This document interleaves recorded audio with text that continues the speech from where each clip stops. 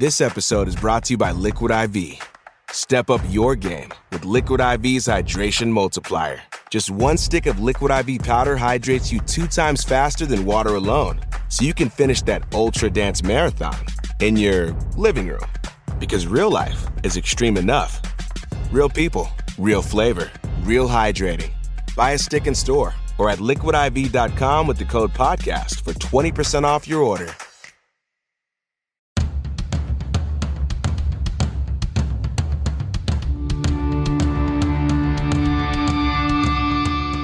This is the Mistress Carrie Situation Report for June 28th, 2023. Your daily entertainment headlines, industry info, and everything rock. Well, it seems Pink is going to win the award for the strangest things gifted to her from the crowd.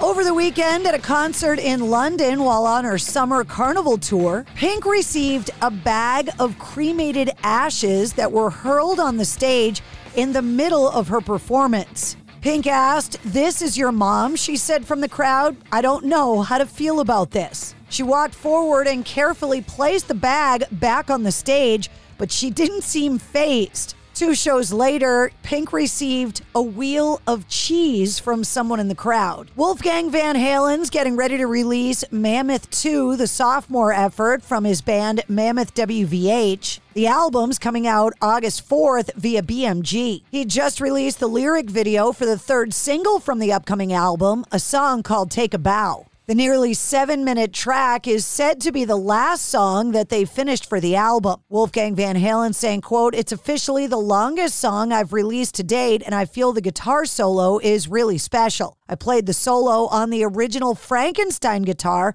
and through Dad's original Marshall head and one of the original cabinets. It's straight up what he used on the earliest Van Halen records. It makes me happy to capture some of Dad's history on this new song, Forever." Frank Zappa's estate has released material from the late composer, guitarist, and singer's vault. The new album, Funky Nothingness, is coming out on Friday. The album culled from the recordings made in 1970 with bassist Max Bennett, drummer Ainsley Dunbar, and singer and violinist Don Sugarcane Harris. Multi-instrumentalist Ian Underwood is also featured on the recording. The 3-disc set centers around the album originally envisioned as the sequel to 1969's Hot Rats. In a new interview, Slipknot frontman Corey Taylor is talking about his upcoming solo album, CMF2, saying this album has got everything. I mean, it doesn't sound like anything else,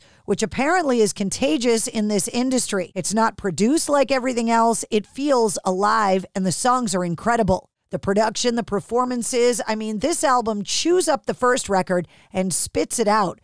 It's probably one of the best things I've ever done. I'm really proud of it. I'm proud of the work that me and producer Jay Rustin did, and people are going to, well, even if it's a slow burner out of the gate, people are going to remember this album. CMF2 gets released on September 15th. And Greta Van Fleet have released a new song from their upcoming album.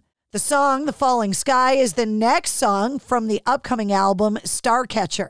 In addition to the official audio, Greta Van Fleet have shared a live performance video for the song, which was filmed at their Sacramento show at the Dreams in Gold tour back in March. The documentary about the life and time of Ronnie James Dio, called Dio Dreamers Never Die, has an official release date on DVD and Blu-ray. Set to be released on September 29th, the documentary spanning his life and career will be released worldwide.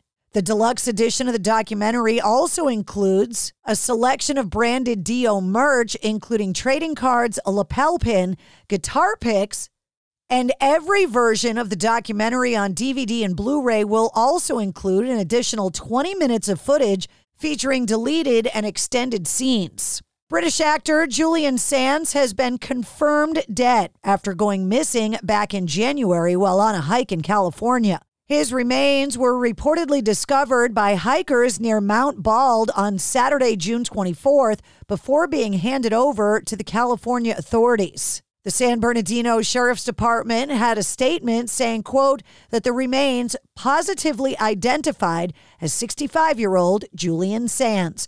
The manner of his death is still under investigation, pending further test results. Billy Gibbons revealed that the next ZZ Top album is going to feature the late bassist Dusty Hill and his replacement Elwood Francis trading licks on several songs.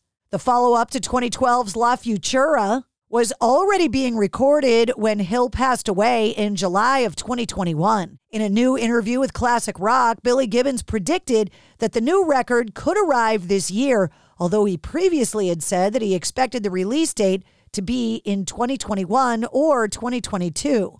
Billy Gibbons admitted that it was challenging to return to the stage just days after Dusty Hill's death with Francis, the band's longtime bass tech, saying, quote, "In a trio, it's a big challenge. Everything has to be working at 110%. But Elwood was ready. He's been part of it for so long. Dusty Hill said the show must go on, and that was his wish, and we granted it." And that's your sit rep. For more details on all of the stories, check the links in the show notes of this episode. And don't forget to follow and subscribe to the Mistress Carrie Podcast. New full-length episodes come out every Wednesday. Episode 160, featuring Marty O'Brien from Daughtry, is available now.